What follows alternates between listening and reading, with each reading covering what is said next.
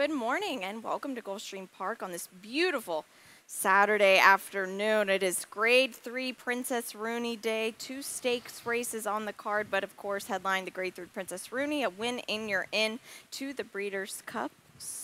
Filly and Mare Sprint. Filly and Mare Sprint out at our sister track at Santa Anita this year. So exciting to see. We'll see Mary Quay Contrary back in that race. Graded stakes here, and it's kind of a cool precursor to the championship meet, which is not that far away. Yeah, it's getting here very close, and also mandatory Rainbow Six Day. Yeah, so wow, big doings yesterday. Golf clap to somebody, and we'll show the payout here. Somebody swept this thing yesterday. They 213,992 after all was said and done, and it was not easy. No. And I was on the radio this morning talking about it, and De Regresso, who won it, there was the other horse in there, Jose D'Angelo, that we kind of thought was the one that might win it if it was going to be swept. And lo and behold, De Regresso, there was really never an anxious moment. No, the horse took the lead, a second-time starter for Antonio Sano, and just... That was it. Yep, that was it. It was gone goodbye. But still, it'll be a very large pool today. We'll both have tickets for you. It's still a mandatory pool today, so it will be paid out today regardless. Obviously, the buzz is off a little bit, but it will still be a solid pool that must go today. Yep, it's a very exciting day. We'll hopefully have a winning rainbow ticket for you. But to kick things off, early pick 5. Yeah, I had this at $90 when I sent it over and was hoping for a scratch or two, or at least to kind of help me out a little bit. Nothing happened, so I whittled it down to 30. We'll take a look at it now.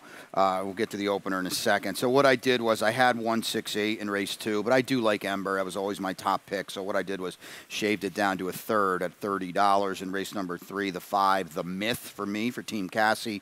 Race number 4, the 6, and that is Self-Taught for Sandino Hernandez. Good to see him back in the entry box here at Gulfstream Park, and then we'll just throw something at the wall here in race 5. Very interested to hear what you have to say about race 5 with a lot of first-time starters, a lot of works to analyze. But I went with the 5 XY Face, and I'll tell you why in a little bit. I think it's an interesting race, and we'll just have to see what's behind us actually when they come out here. Yeah, it's a very good card just in general today, but some good maidens early on. Now, race 1, a $16,000 maiden event for 2-year-olds, 1 mile and 70 yards on the Tapeta track. It's a clean race, but just note the 2 is gelded, so just note that he was listed as a colt. He is gelded. Outside for you, My Great Illusion and Victor Barboza. Yeah, I mean, I don't love losing at 9 to 10 last time. Right. You look at the rest of this field. He already beat one of the main players in here, and that's Awesome Friend. Did it pretty convincingly, too. And, it's one of those things where that's the best race here. It is. Both of his last 2 races are the best races. It is, and I think I try to get creative. We just have our exactas reversed here, but Decisive Warrior, I thought this horse ran very well going 2 turns on the Tapeta for the first time. Yeah, and he stumbled really badly at the start, too. So maybe with a little more alert beginning, that gap from, from the top pick and your second place, maybe that exacta does get reversed. And as you could see in my ticket, I did use him because I think of anyone in this field, he's the horse with the biggest amount of upside. Yeah, and the 6 Awesome Friend, he just is what he is at this point. The blinkers come off. They put him on last time. Didn't quite work. Hector Diaz Jr. stays aboard. At least he did show a little more interest early on last time. He did. He got the surface switch. He got the 2 turns, and he did show more interest last time. I think the problem with him is, now maybe the blinkers settle him a little bit, but he's got the favorite and the horse to beat to his outside, and that's just never a good set of circumstances. It's tough. Race number 2 starts the early pick 4, claiming $8,000 level, 1 mile and 70 yards. I've got the early pick 4 duty. So we'll go ahead and take a look. It's a $6 ticket for me. I'm singling right off the bat. This is my best bet of the day. Race 3, the 7 on top for me. That is Breezero for Safi Joseph. Race 4, the 6 on top for me. That is Self-Taught. And in race number 5, the 8 on top for me, Catalytic. I like this horse a lot today. It's a $6 play. And this race here, we've got a replay of Ember, and I'll let you take it away. Is he your top pick? He is, and he's my single. There's not a ton going on here, but this horse was absolutely wider and widest literally every step of the way, and he's just a month and a half the best here. Yes, he rises out of the 2L ranks. But I thought this was, I know he won off by 2 1/4, and to me, he was even like much better than that. The waters get a little deeper. I get it, but there's just, you're not supposed to be scared of anyone in here. He comes in off a win, and now he really, to me, comes in off 2 straight wins, because I think it's obvious, A, he was in over his head 2 back, B, he was sprinting 2 back. Exactly. He wants nothing to do with a Tapeta sprint, and he's just kind of a long-legged galloper. I think he's in a good spot right back here, so that's kind of how I played it. I think you can't knock him much at all here, and this is a barn that's been firing on all cylinders. Now, the 2 Grand Soiree, this is my best bet of the day. First off, the claim for Carlos David, that's a super dangerous angle, and the owner of the horse, Jason Gracia, that's actually Carlos David's uncle, cousin, uncle. I know they're related, so I just think, and he gallops for him, too. He galloped Zindon. Zandon, who won the Breeders', the Dubai Golden Shima. Oh, I gotcha. Yeah. Yes. Okay. So anyway, my point with this being is that they're keeping it all in the family here. This is a barn that it's kind of interesting they would jump in for a horse like this. Sometimes Carlos David does claim these kind of lower level horses, and he does really well with them. You go against Carlos right now at your own risk. Right. Because he is white hot. Everywhere. Yeah, no kidding. And you've got old Keanu back in your try here. He's fine. Yeah. I mean, makes sense in here, but he's going to like this group better than the 20 he was in last time, that's for sure. Race number 3, a maiden special weight event. It is for state breds here for fillies, 2 years old. We're going to go 5 furlongs on the Tapeta track here. It's a clean race of 8.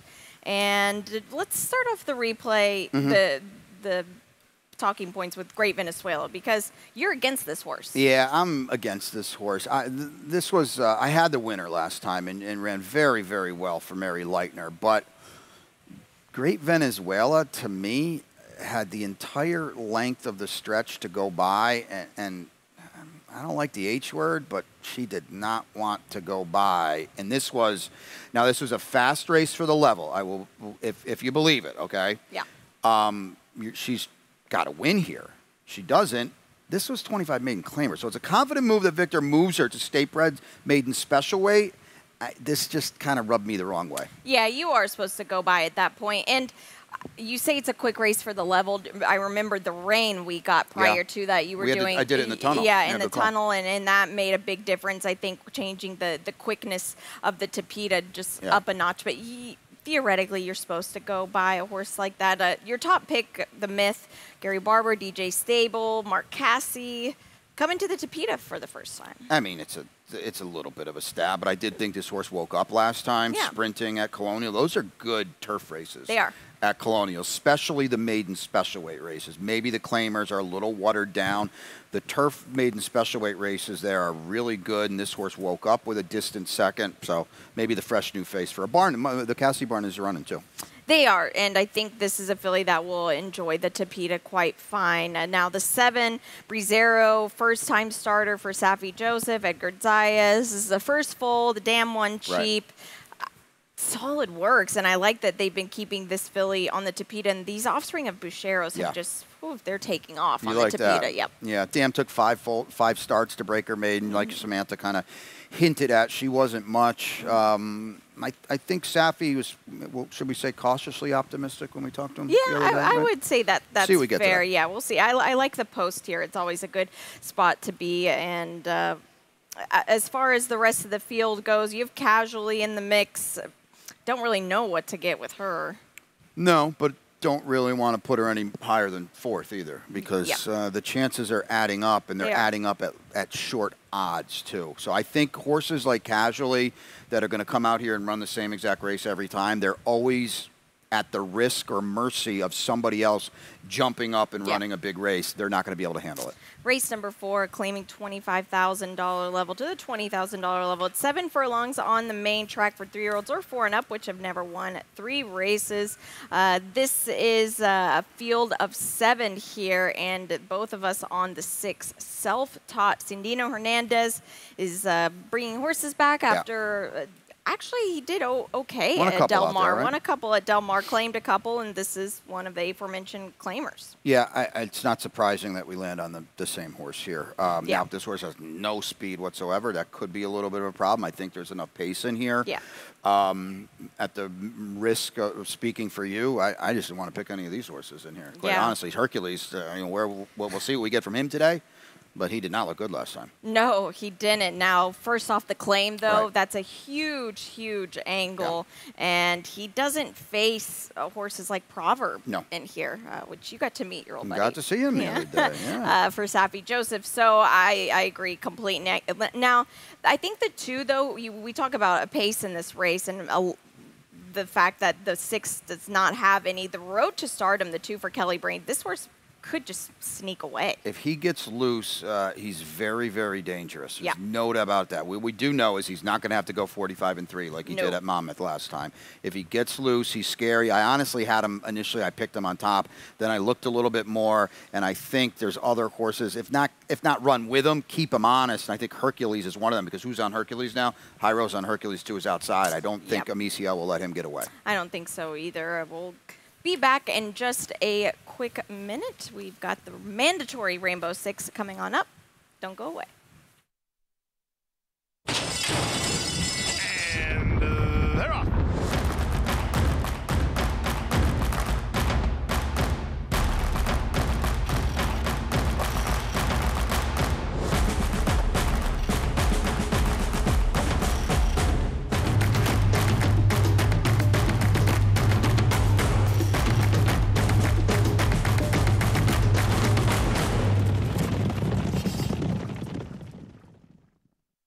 My Racehorse has opened up a door for people that felt like that door would have never been opened for them. We can all be owners and we can all get that excitement. You can meet your horse through the different experiences and all of the events that My Racehorse puts together. You get that hands-on connection. Whether you have $50 or $500, everyone that joins My Racehorse gets that experience of a lifetime. I love My Racehorse. Let's go. Welcome back to Gulfstream. Today, Samantha Perry and Brian Nadeau with you, taking you through this extremely solid card. It's Grade 3 Princess Rooney Day, a win and you're into the Breeders' Cup Filly and Mare Sprint. It's mandatory Rainbow 6. And that's what we've got coming up, Brian. Yeah, we've got a couple tickets. We'll go ladies first. We'll show Samantha's first. I think still, we're not going to have the pool we hope for. That's obvious. I think it'll still be a very, very healthy pool. We've got the same amount on our ticket. Oh, how about that? Twins. This race we'll get to in just a second. The 6th race, this is the spread for me. I do have the number 9 on top, Pound Green. Race 7, just too deep. The 6 on top for me, Japard.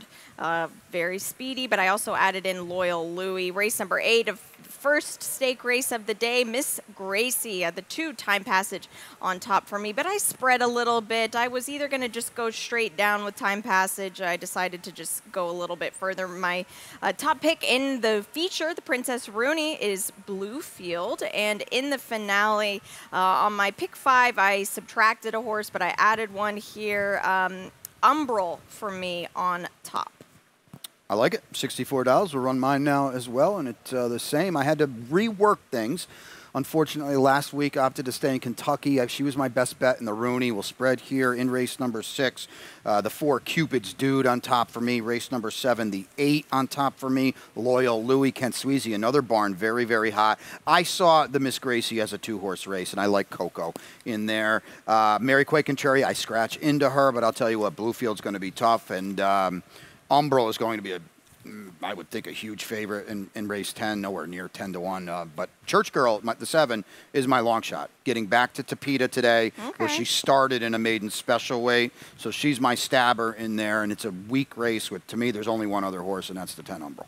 It's a very, very, the Umbral is going to be tough here, and I feel like probably a lot of people are going to be going down with that horse specifically. Now, this is a very, very good race to kick things off in the Rainbow 6. Also a good opportunity to take a look at him beforehand because this is a maiden special weight event, 6.5 furlongs on the fast main track. We scratched the 2 Dixie Preach out of here, and your top pick in this spot.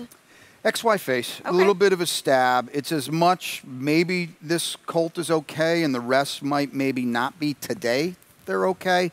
Big pedigree here. So they only paid, I say only, but they paid 52 for this twirling candy colt who's, you know, the dam was a grade 3 winner for Bob Yes. Baffert. This is akin to two graded stakes winners, okay, law-abiding citizen, and another one. So, you know, 2 of them won on debut, too. Maybe we Yeah. get something here today. And we maybe in Miguel's name. Yeah, I think that's a good sign. And these owners, they've been striking. They had secret chat. Good call. So this is, they've got them ready now, kind of similarly to secret chat. This horse doesn't have a lot of work showing. That was my biggest Sure. drawback. I got to believe that, you know, There's more to it than Thank this. Exactly. Yeah, there's got to be. Right. I kind of prefer to have a work over the Gulfstream Yeah. Park track, but on the other end of that, Palm Meadows, the training center, sometimes that can be a little bit of a deeper track. some fitness out of that, Exactly. yeah. So the 48 flat from the gate, that's a good work on paper, at least. Now the 8 catalytic, this is my top pick. Safi Joseph trains. Son of Catalina Cruiser. This is a lot of money for a son of the Catalina Cruiser. It's a lot of money for a horse with, to me, had nothing on the page Right. at all. The dam was 0 for 3. It was Yep. their 4th foal. None of them really could run much. None of them won on debut, so they spend a pretty penny on this horse. I would think when you see this horse behind us, and we saw this horse at the barn the other day, Yeah. is going to look pretty good. I think so too. The works on paper look good. One of the owners in this group here, Julie Davies, I love the horses that she sells at the sales. She just does a very good job with them, and I feel like they come in quite honest. And I know maybe some people will be a little hesitant with Kevin Krieger aboard, but I mean, this is a rider he won on Golden Sense. Absolutely. Kevin knows what he's doing. He And rode in the Kentucky Derby. And Tammy Bobo is a co-owner here as well. We know the success that she's had. Yeah. You know, you would think the money should show on Catalytic today. The 11 Secret Lover. No. It's hard to make this horse because it's not like the stake race. He really did a lot of running. I mean, this is an easier spot. Of course, it's a maiden race. It's an open maiden race. That's true. Now, he's running 3 straight Florida bred Right. races. The blinkers didn't help him last time. They didn't sharpen him up. Now, Ben Tornado is freakishly fast. We get that. Yeah. He's not supposed to be favored in here. I mean, I would think Catalytic is supposed to be favored. I'm not going to not use a horse like this Right. to kick off the rainbow, the experience edge. This is those 2 maiden special weights against. They're not scaring anybody in here. Yeah, you don't have White Series in the mix, but I just want to show the work briefly. I got him. I do have him on my rainbow though. Okay, He's the last one. I okay. used. Yeah. So I want to show this because I didn't use this horse.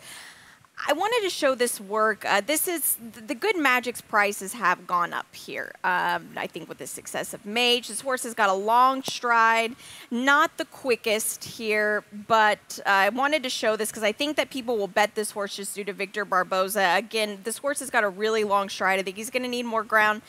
Misael Jaramillo jumps aboard. I think that says we're going to try to get as much speed out of him as we can. Yeah, I don't think there's any doubt about that, and he should be forwardly placed. You got the 3 for Delgado, Supreme Dominance. They paid over $250,000 for, so there's another horse that could potentially be live in here. Yeah. There's a lot going on in race 5, and it's a good thing we start the rainbow here. Yes, thank goodness, because this is a good one to just take a look at him, and of course we'll help you out beforehand. Now, race number 6, a mile and a 16th. It's a claiming $10,000 level. We scratched the 3 Timmy M. I've got the late pick 5. I just subtracted a couple of horses out for that, and I can tweet it out. Yeah. It's a $48 play. Just a couple things I switched around a little bit, but this race here, a mile and a 16th. We scratched the 3 Timmy M. I feel like this is a race where we could be all over the place. Yep, and Yeah. we are. Cupid's Dude on top for you. Yeah, it's a little tricky spot, but I think what we know now is Ray Yanis is back firing a little bit, Yeah. and we knew it was sooner rather than later. And Cupid's Dude ran pretty good last time for 10, and he's got the right kind of running style. And I just kind of feel like he's in a good spot here today. And this is a very untrustworthy field. That's very well said. Yeah, I put the 9 on top, Pound Green. I almost wanted to make this horse a long shot, but I'm glad I didn't at 9-2 on the line. Coming out of a race where he didn't do a lot of running, but I feel like this is a horse that is going to cycle back. You don't have him. But I like the draw. He's out wide. He got beat up last time by 2 of them in here. But you're right. These are races where whose turn is it today? Exactly. The 5XY time, wow, what a killer he faced last time. Fly the W would be 1 to 9 in here. Yeah, you just draw a line through that race and you focus on his earlier body of work. Good. Jose Garofalo ran him in a really tough spot last time. Yeah. I think he's with his friends today. Yeah, most definitely. Now, race number 7, it's allowance optional claiming 5.5 furlongs on the Tapeta track. It starts the late pick 4. We can just go ahead. Yep, yeah. okay. We'll So speed it up. let's just dig into this here. Now, this is a race where I think Japard is going to get loose in here. You fast. opted with the 8 Loyal Louis, and you found his stat also on Kent Sweezy. Yeah, Kent's pretty hot to start the meet here. Good to see him back here at Gulfstream Park, and this is a pretty good stat for him. Nothing like major, but it just kind of dumbs it down into this level here. Just Tapeta sprinting for Kent in the past year too. And I like to do the year on the Tapeta because I feel like everybody's gotten a better fit for it, and Kent's certainly That's fair, close to yeah. the top of the list. 21%. So this is actually what we're doing today. So 235 ROI. He's come back firing, Kent Sweezy. He has He really after has. he's left a few horses here over the summertime, and then took a big string up to Monmouth. Yeah. Now, the 7 executive search. I put a line through him. You're really going to have to talk me on him. That's exactly what I did too, and I'm just hoping somebody keeps Gepard honest. That's all. If he does get Yeah. loose, he might come back.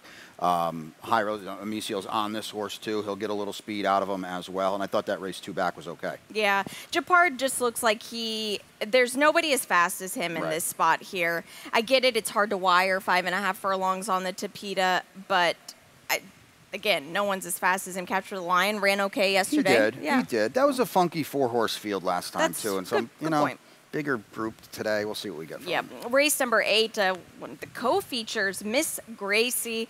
It is for 3-year-old fillies, 1.70 miles. We scratch the 3, don't get pickled. It leaves a field of 7. And Coco for you. Yeah, Coco's good, right? Let's take a look at how good Coco is. She comes in here in absolutely phenomenal form, and she just blasted a group last time, and she absolutely won for fun too. I mean, the waters are deeper here. Time Passage is in here, but we're going to talk about this in a second. But this is the old absolutely name the score for Coco, and the score was 7. So I just think today she's in the good spot, and I'm going to tell you why in a second, because there are no free passes on the lead today for Time Passage.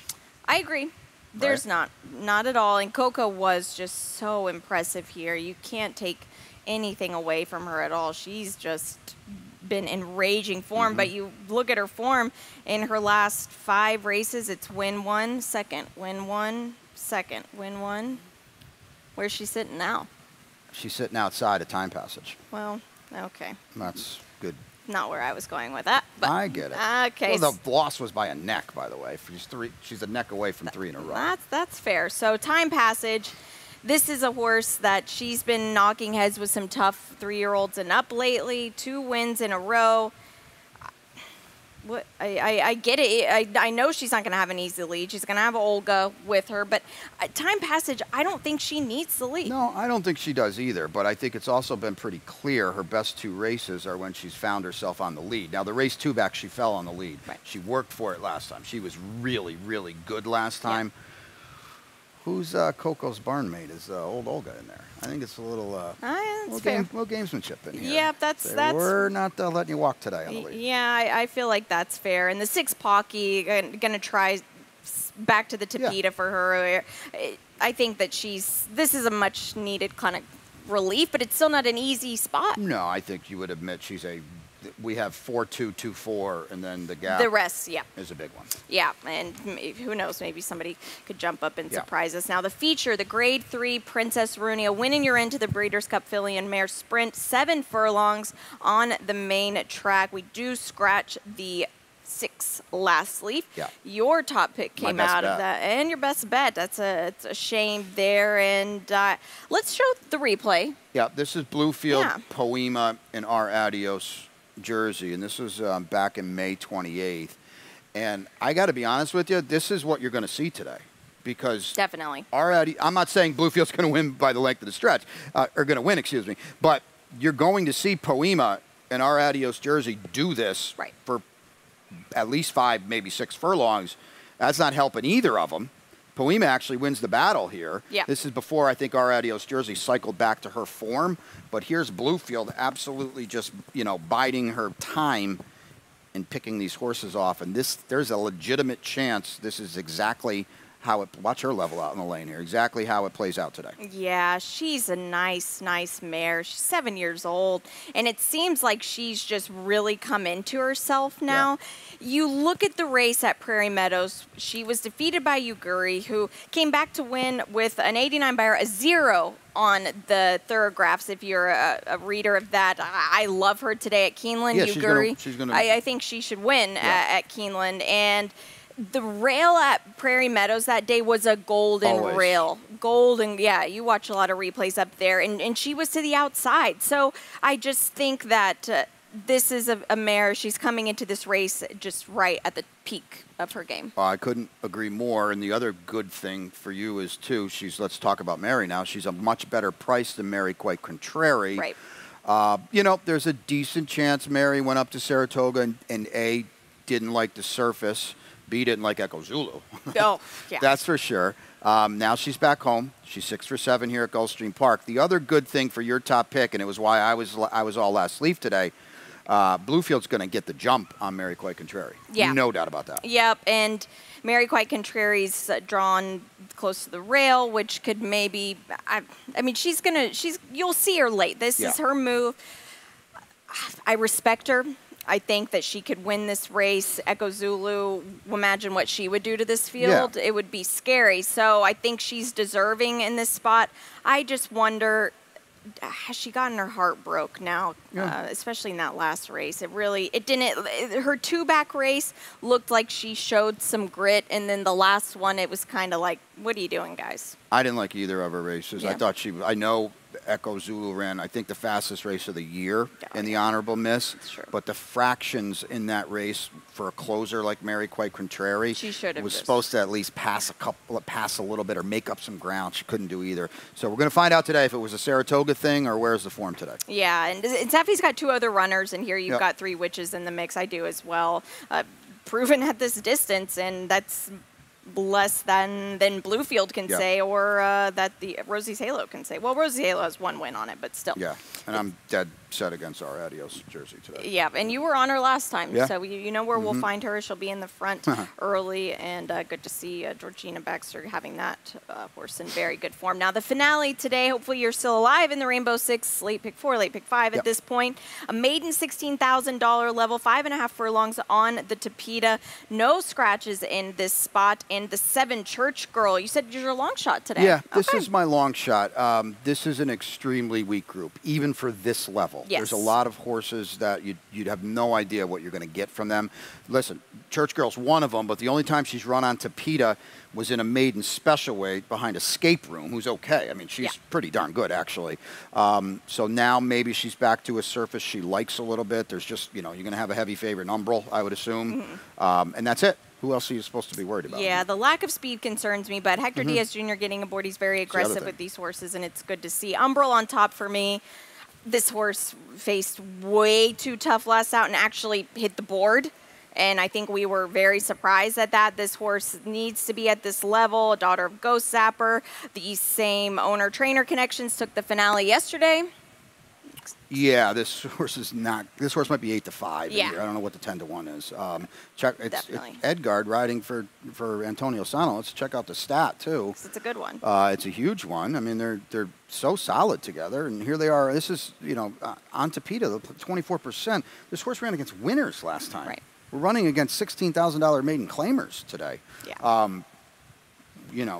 A lot of people are going to single this horse at the end of all of their tickets, I think, because she's in a mighty good spot today. She is, and she showed some will last out, which is always good to see. It's a strong card today. We're happy to have you with us, whether you're watching at home or you're watching here live. Come out and say hi. We've got world-renowned lightning round coming up for you before we send it on up to Pete Aiello.